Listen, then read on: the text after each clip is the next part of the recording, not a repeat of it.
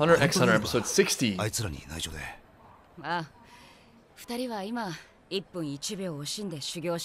Are we losing a member of our cast again? They just cannot stay together for the life of them.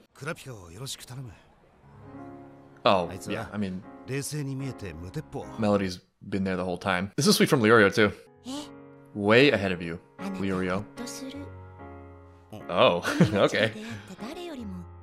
Aw, yeah, that makes sense. Yeah, we all love Leorio. All my homies love Leorio. He's just got that Dr. Heartbeat. It's sweet, but there's something oddly insulting to me about Melody, of all people, telling Leorio he's not about this life. Like, come on. I mean, she is in the Mafia, so... Bye, Kurapika, I guess. I would love to see more Mafia stuff, but... I don't know if Gon and Killua would object to Kurapika leaving, really. They're in their own place. That feels more like a Kurapika thing than a Gon and Killua thing, if you know what I mean. Always gotta be doing everything alone. Sometimes the real meaning of I don't want you to worry is I don't want you to notice. I don't want you to look. And X beginning. Yeah, new arc. New adventures.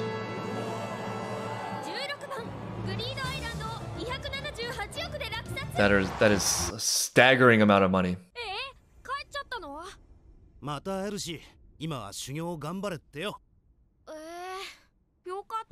Right. Yeah, that's what I'm saying. Yeah, that's what I'm saying. Like the whole I don't want to burden you sometimes it's selfish, weirdly. Damn, everyone's just abandoning us. Zeppel's a G. He's a real one. Gon's like, oh yeah, my hunter license.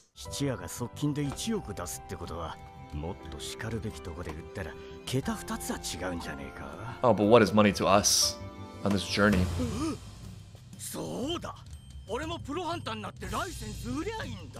No. No.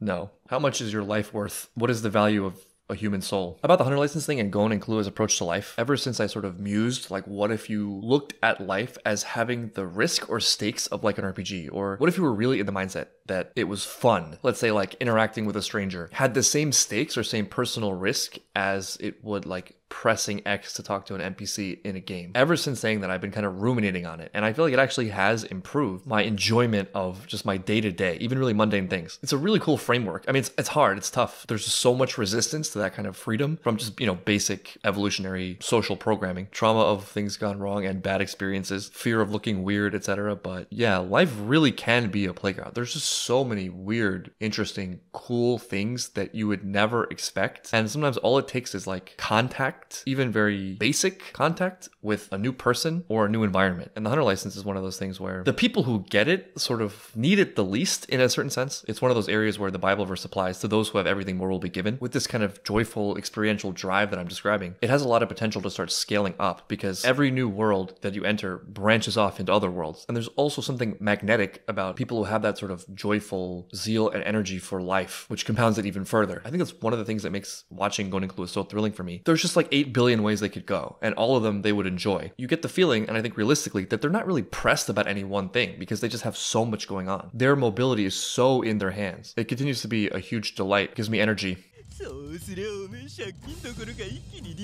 Now you're talking. That's a great idea. This guy's thinking. Spend the interest, not the principal.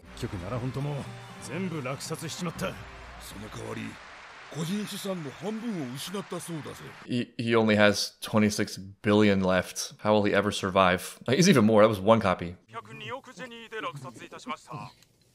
Oh yes, eat the pain away.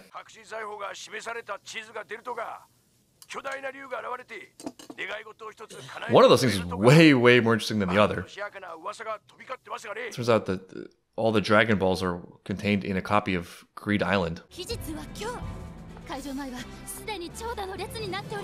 The Greed Island exam arc.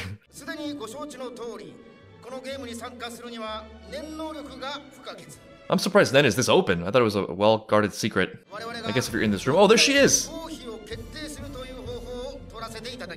Gon and Killua's future love interest.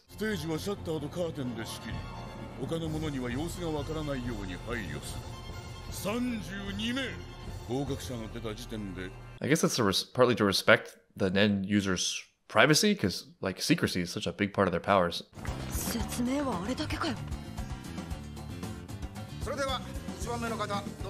Whatever you do, do not accept binary options.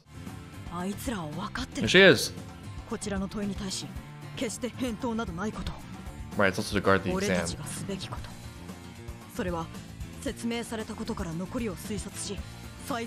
Going just happy as a clam. This guy tests.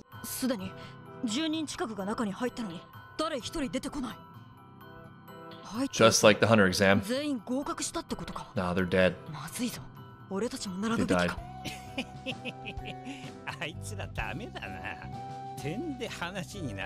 He's dead too.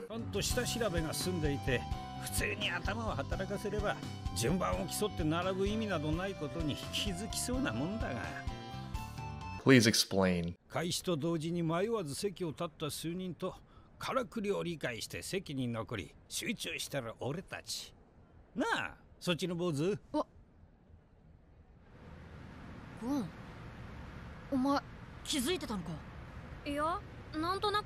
Surprising. I think it's just that he's chill. He's just not pressed.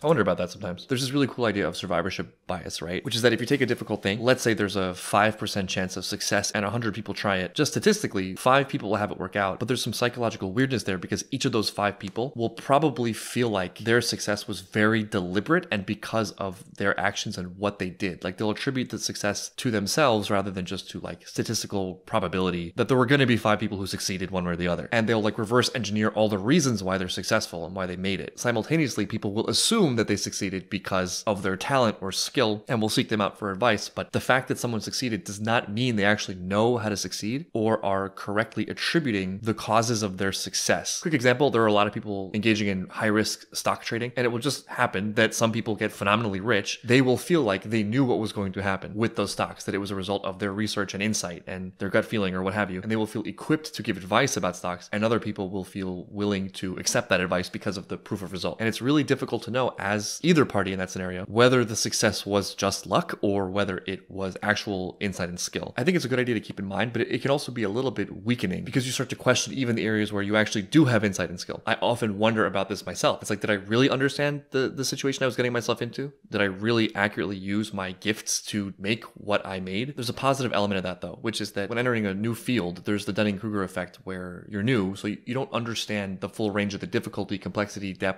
risk, your own fallibility in the field. But actually that can be a really good thing because at least it gets you moving. It gets you into the thing. So you've now left the world of zero possibility and entered into a world of unknown but greater than zero possibility, which is where like the magic happens. And then to the other half of that, you like use your wit or whatever as great as you can. And then like the result will be some mix of you and luck. There's a quote I heard that's related to this that I love, which is that fear is a mile wide and an inch deep, meaning that you're looking at something difficult and you're just looking at this vast body of water. But as soon as you step into it, you often realize you can stand in it and then you can keep walking in it. And before you know it, you've crossed it. And if it takes some ignorance of the reality of a situation or the risk of a situation to get you into the place where you're walking through the intimidating body of water, so much the better. Didn't expect this random guy in the crowds to be such the philosopher. Puhat. Interesting. There's that ignorance. Could work in his favor. Gotta step in the water. Well, it's not like anyone dies in the show. That strikes me as being highly impractical advice. Or maybe just not suited to my personality. Boring. Act now, figure it out later.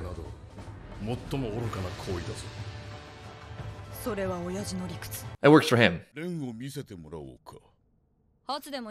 Hey, we rejected a binary choice. I'm so proud. That was heartwarming.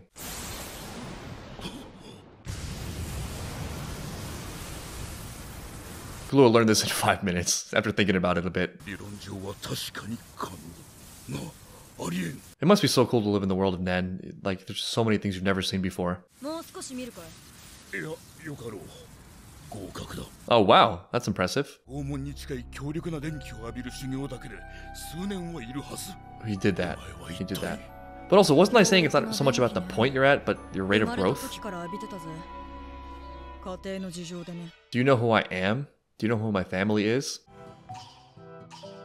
And Pokeball sounds. Hey, Puhat made it. I got my eyes on Puhat. Did he kick through a wall? That would make me so proud and so happy. He kicked through something. Oh, yeah, okay. Sure. Duh. I was never anxious at all. He literally punched a wall. He literally punched a wall. He is the master of punching walls and like destroying ground and all nature of structural damage. That is his Nen power. Lyra celebrating their victory by just drinking himself. He downed that, damn. Drank that faster than he ate that sandwich in the car.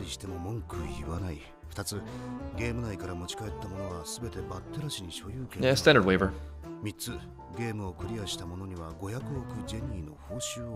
We're not in it for the money. This is a bonus. Money just comes naturally as a side result, side effect of our actual goals. I'm looking for daddy.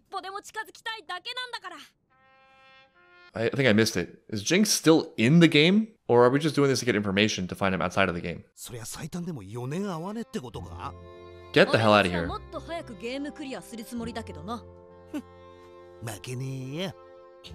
Honestly, after all we've been through, the medical school exam feels like a breeze. No one will kill you during the medical exam. No one will deceive you. Well, it's Hunter x Hunter. Trust nothing. I bet there's a whole separate medical system for Nen users, or for the extremely rich who can afford Nen users.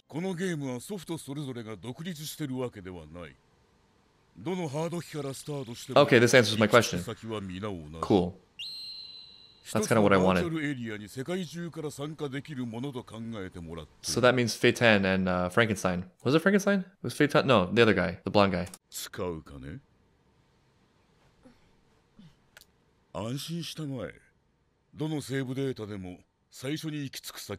But what do you start with? Extra skins? Weapons?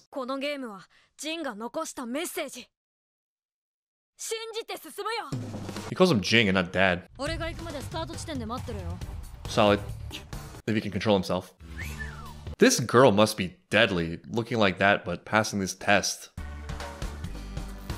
This is so exciting. Oh, hi.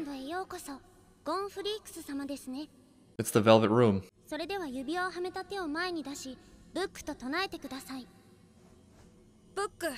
is it, like a bestiary? RPGs love bestiaries. Oh, that's the Pokemon cards in the intro. Damn, it's an RPG and Pokemon. It's your Pokedex. Okay. Okay.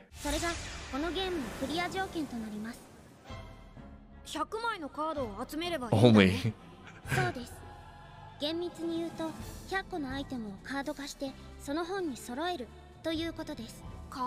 Pretty sure this was a GF ability in Final Fantasy VIII. Okay, single-use cards. Think so? But Nico needs to get in there and just do it. He'll learn it best that way, and so will I. Okay, full inventory in each slot. Oh, it's... Oh. You're competing. I can see some conflict brewing there. And then you can't do it again. A lot of rules. Gon's like, can I just go in? The look on Gon's face. It was always going to go this way. There's more. Me and Gon are the same kind of learner.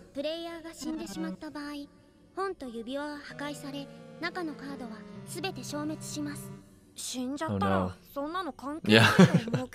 Well, me and Gon are just totally on the same page with this whole thing. I'm gonna learn everything about the game by playing it. Skip the tutorial. Oh, this is interesting. But I didn't want you to come.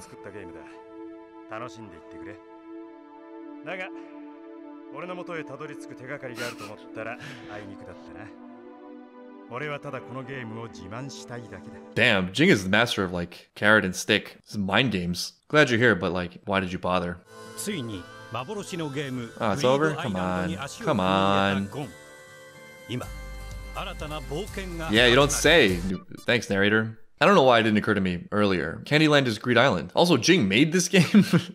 Wow. Speaking of like having options and living a varied life, in his spare time as one of his arcs, he just made this thing that everyone covets. Because why wouldn't you?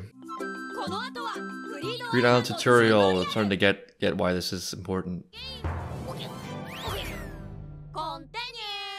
Admittedly, the whole bestiary encyclopedia element of RPGs is my least favorite. I always skip that. But if it's essential for the game, that's different. What kind of crazy items, cards are we gonna get? I mean, the sky's the limit, just like Nen. I'm also guessing you can kill each other in the game, and there are already reasons appearing why they would be competitive, especially with how many people in this game and, you know, like a three item limit, what have you. Funny for all my talk about how life is a game, and now we're like in a literal game. As if the author wasn't already channeling his love of RPGs enough. He just put them in an actual RPG. It's kind of great.